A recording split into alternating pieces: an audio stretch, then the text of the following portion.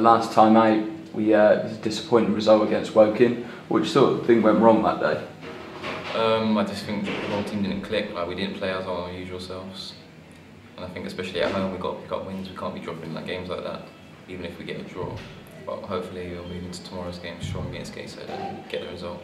You've only been back for 1 day, but what sort of reaction have you seen from the lads?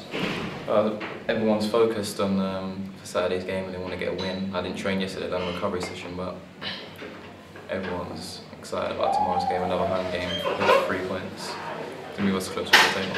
How big is tomorrow's game? It's a massive game, it's like a final. We need to win, especially a home game against a good team, so we just need to pick up the points.